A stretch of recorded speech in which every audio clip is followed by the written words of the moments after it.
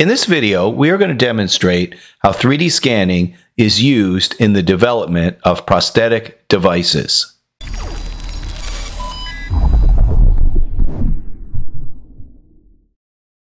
Traditionally, to build a prosthetic device or brace, a physician would take a cast off of the patient, and then that would be used to develop the brace or prosthetic device. And those typically were made by hand.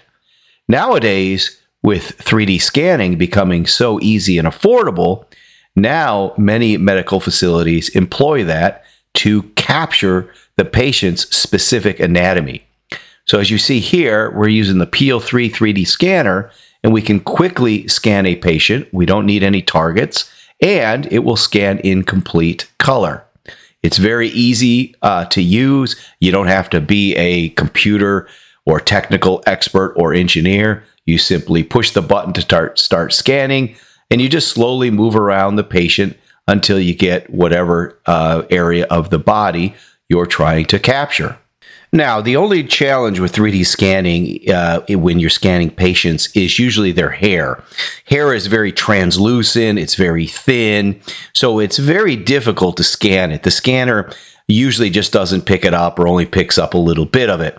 So one of the things that physicians will use is like a head sock or a hairnet, a tight-fitting one that fits the shape of the head. So if you needed to develop a prosthetic device for somewhere on their cranium, you would simply just put this head sock on, and you can then easily scan the patient's head. Also, people have put like talc powder in their hair. That will also work, but we find the head sock, like you see here, works pretty well. Another application that this can be used for is in the entertainment industry, specifically in costuming. We have done a lot of work with companies that will develop, very specialized costumes for a particular person, and this is another great way to do it. By 3D scanning the person's anatomy, then they can build a very custom costume for them. So that's just kind of another application that this can be used for. Now, the most popular part of the anatomy to 3D scan is usually limbs, some portion of the arm or hand or leg or foot, things like that. So what we're showing here is the key is just to come up with a fixture or a way to keep that hand or limb from moving while you're doing the 3D scanning, because what you don't want is it to be moving around, because that'll cause the scan data to not look very good, not be very accurate if the patient's anatomy is moving around. So let's go ahead and walk through the entire process. So you see here we're scanning a leg, and this would be to design a brace. So once again, we've come up with a quick fixture to keep the leg from moving around, and then we just go around and capture the anatomy of the person. In this fixture, we can kind of get all the way around the leg and the foot without them moving, and only have a small area where we don't have scan data down by the heel. So we just move around and get the whole leg scanned. Okay, so once we have the limb, in this case a leg, 3D scanned, the next step is we have to clean up that scan data. So we have to remove that post where the where we held the foot up, and then we need to go in and kind of clean up all of the 3D scan data. Now, there's many different mesh editing tools you can use to clean up the scan data. You can even use many of the scanners, like the PL3 3D scanner, have some pretty nice software tools to be able to go in, delete, clean up, do some basic smoothing, hole filling, and kind of prepare the model. Now, once that is done, now you're going to need to go into some more specific software for designing either the brace or the prosthetic.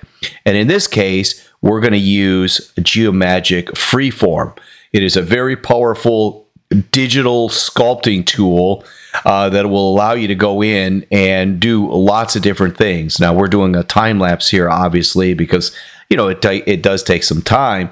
But probably within about 30 minutes or so, we can actually develop a brace that will be multiple pieces so that it can be put in place, and then some tape can be put around it and held together.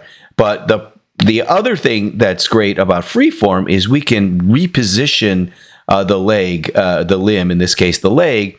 So if we didn't have the patient in the ideal fixtured setup as far as how we want to design the brace, we can go in and manipulate that anatomy. We don't have to go back and scan the person. So we can kind of move the joint, so to speak, and get the person's leg in the right orientation, so that when we design the brace, it's will work well when they're actually trying to walk on their leg, or at least keep it immobile.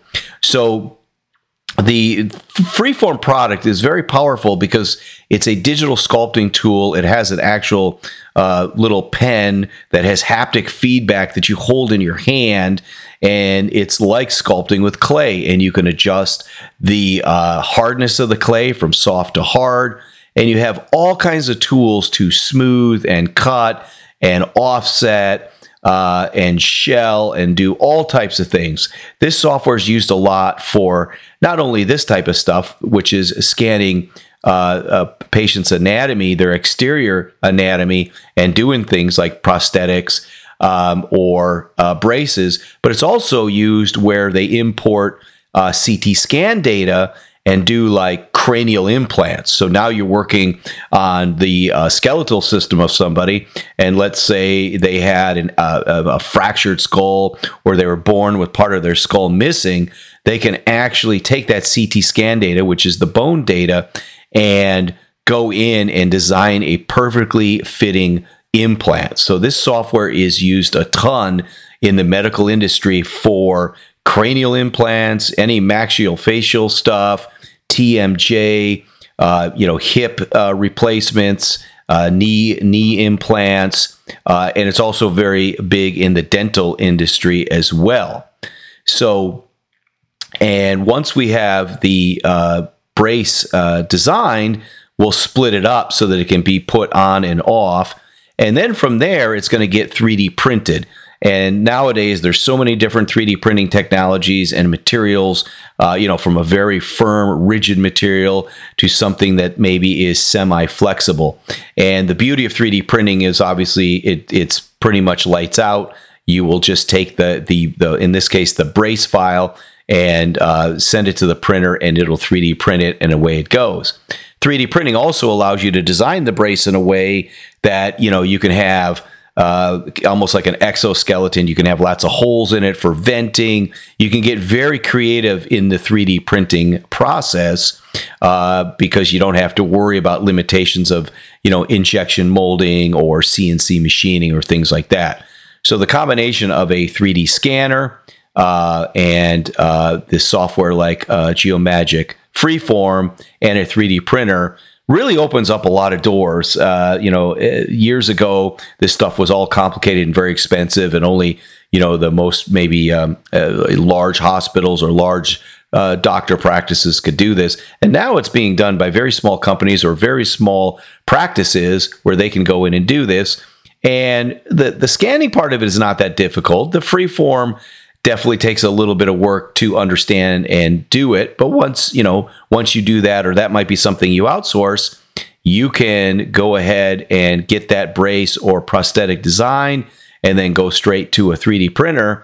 And usually within a matter of hours or days, you can have a brace or a prosthetic ready for somebody to use. So just to wrap up, here's the final design of the brace. You can see it's a 3-piece design. We've got some venting on the back of it. And so what we did was we used a PL3 3D scanner to scan the patient's leg. Then we went into Geomagic Freeform. We changed the position of the leg, and then we designed this brace. And then finally, typically you would 3D print this in the 3D printer and material of your choice.